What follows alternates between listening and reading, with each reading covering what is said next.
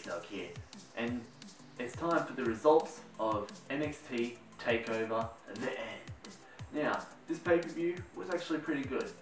Make sure you've also checked out my prediction video. It will be in the link below. And yeah, we can see, like, if you don't believe what I actually say with what predictions I got right in this video, you can head over and check my actual prediction video to see which ones I got right. But if you haven't seen the pay-per-view yet, make sure you go and watch it on the WWE Network. It was fucking pretty awesome. 5 matches only. It only had 5 matches, but 5 really good matches nonetheless. So, I'll go through the matches. I'll go through my predictions of who I chose to win, how I chose who was going to win, and who I was rooting for before I go through what happened in the match. So, we started the pay-per-view with Dillinger versus Andrade, Cien, Almas. So, Cien, apparently it means 100 in Mexican. So, it's like the perfect 10 versus 100.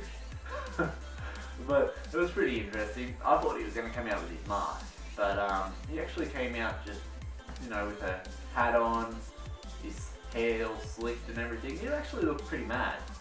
And so I'll get into the prediction now before I actually start with the match.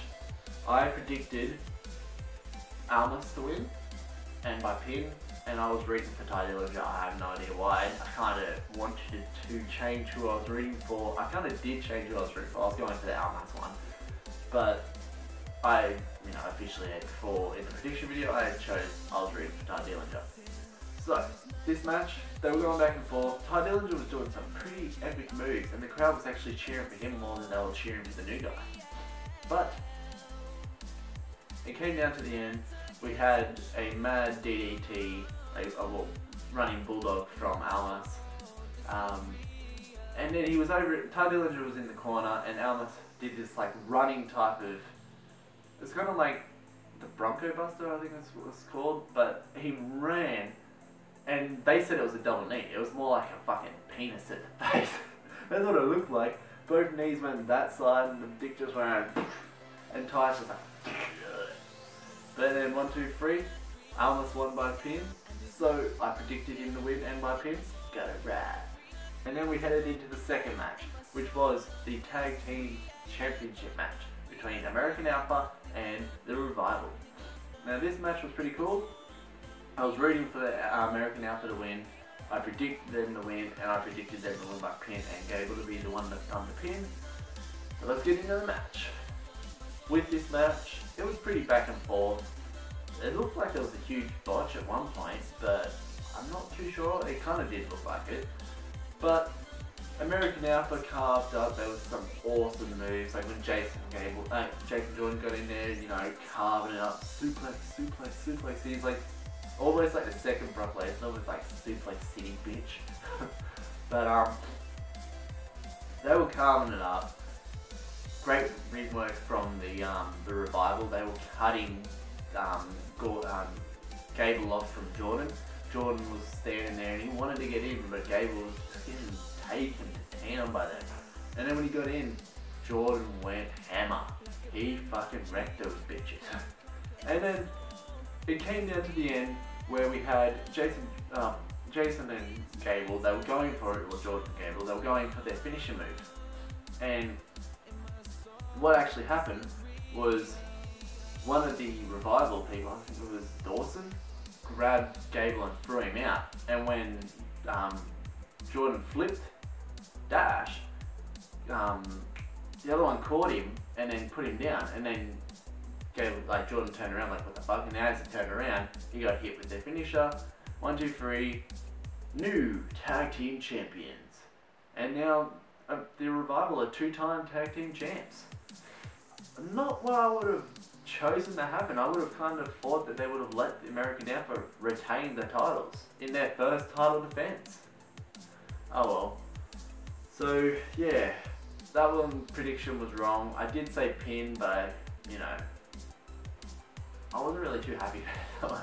I wanted American Alpha to win and retain their titles, and it sucks that they had lost their titles on their first title defense against the Revival. Oh well. hopefully they win the titles back, but maybe considering Gargano and Ciampa just recently beat the Revival the week before, maybe they'll get a shot before Gable and Jordan will. But they look pretty shattered after the match. Heading into the next match, we had Shinsuke Nakamura versus Austin Aries. Now this match was pretty insane. I was rooting for Shinsuke. I predicted Shinsuke to win and by pin. Now let's get into this match. Both these guys are fucking insane. Like, they're both fucking epic wrestlers. They took in the town. I don't know if Aries wore tape around his gut just to throw Shinsuke off, or if he actually had like a pre-match injury, or like he must have stretched and hurt himself. I have no idea. But I'll get to that part after. Like, I'll go back. I'll continue with this match, but I've got something else from the previous match I'm going to talk about as well. So yeah, this match was pretty insane. They were going to town. Austin Aries was calming up. He's doing some epic moves, some fucking mad suicide dives.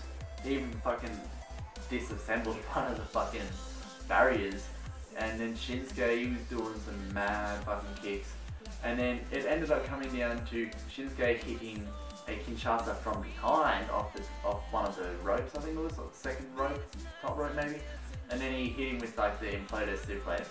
And then he hit the Kinshasa again. And 1, 2, 3, Shinsuke Nakamura got the win.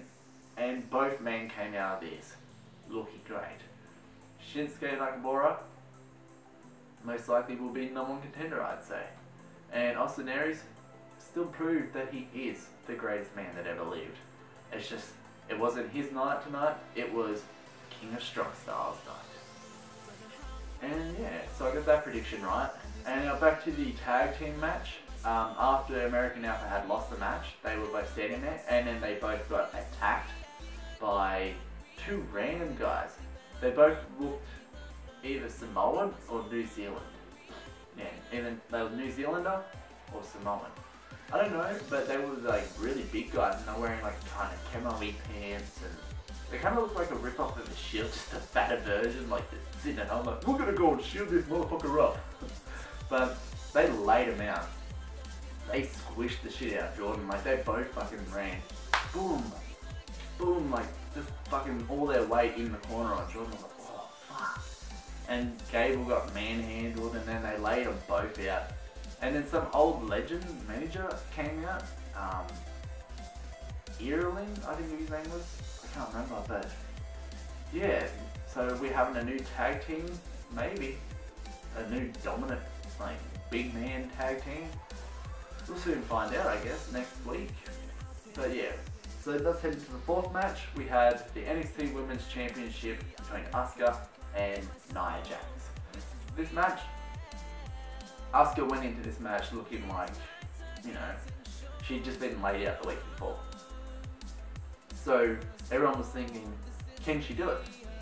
Her intimidation, not like Asuka is, Nia Jax isn't intimidated by it. And there was a lot of points where Asuka almost looked like she was like, oh shit, like Nia Jax is fucking, she's not scared of me. And in this match, I was rooting for Asuka, predicted her to win, and by pinfall. So let's get into the match. Pretty much, they were going to town. They, like all of these matches went to town. They all took it to the limit. And they fucking pretty much did a mad match. I wasn't expecting this one to be as awesome as it was. But Asuka, she fucking took it to Nia Jax. And Nia Jax is bigger and taller than her. And Nia Jax even did some mad running type of heavy moves. But at the end, I thought she was going to make Nia Jax tap. Nia Jax didn't tap, so she got out of it. And Asuka just started kicking her right in the side of the face. She hit 3 kicks, and then Nia Jax screamed. Like, she was like, ah, like a harpy type of scream right at Asuka's face. And Asuka just went, bang, 4th kick, knockout, 1, 2, 3. Asuka retained her title, and it was a fucking, that definitely sealed it as her top babyface of the women's division of NXT at the moment. I think mid-card top babyface would be Carmella at the moment, but yeah. And then we headed into the main event. It was the NXT Championship match in a steel cage between Finn Balor and Samoa Joe. Now, I have to say, Finn's entrance was fucking awesome. How he came out as a demon, but he pushed the cage door down, like over near the thing, so it was like a cage setup. He pushed the steel side of the cage down. That was fucking awesome. They got into the ring and they just started going at it. But in this match I was rooting for Finn, but I predicted Joe to win by submission. So back into the match, they were going at it. Joe first tried to get out of the cage straight away, but the first person to use the cage as a weapon was Joe. He threw Finn headfirst into it. There was some mad cage usage, there was some epic moves. Finn Balor hit the coup de grace. Joe hit a knuckle buster. There was submissions. There was fucking smashing Finn's head into the cage while he was over on the top of the cage. It did look like Finn was going to do what I said with predicting that he's going to do the coup de grace off the top rope, off the top of the cage, but he didn't. He was going to get out, and then Joe grabbed him and put him in the knuckle buster, and he did the knuckle buster from the second rope and got the win. And that was a fucking insane way to end it. And I'm surprised Finn isn't alive, but I think that's the first time the Demon's been beaten. So Joe got the win by pin. It was a good match, nonetheless. But who will go for the titles now? And what happens to Finn? Is he going to go to the main roster? Let me know in the comments below, guys. And also, Bobby Roode was seen backstage. So he didn't show up like I predicted in Aries' match, but he was there. So it was good to see him there. But if you like this NXT TakeOver the end result video, make sure you hit that like button hard, guys. Don't too fucking hard. Don't break your computers. And while you're here, hit the subscribe button and spread the word of the TheJaseDawg to everybody you know. And if you want to follow me on Instagram and Twitter, the links in the description down below. And guys, let me know what you thought was the best match of this pay-per-view.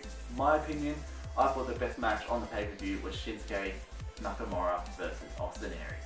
That was the #1 match, probably followed by the NXT Championship match, and then I'd say the tag match was good, and then, I don't know, the other two, the Divas, like the women's match, not Divas as well, but the women's match and the Dillinger and Cien match was pretty good too. All of the matches were pretty good. Like, I was thinking 5 matches on the card, you gotta give us a little bit more, but those 5 matches sufficed pretty damn well. So guys, I hope you all enjoyed it, and as always, stay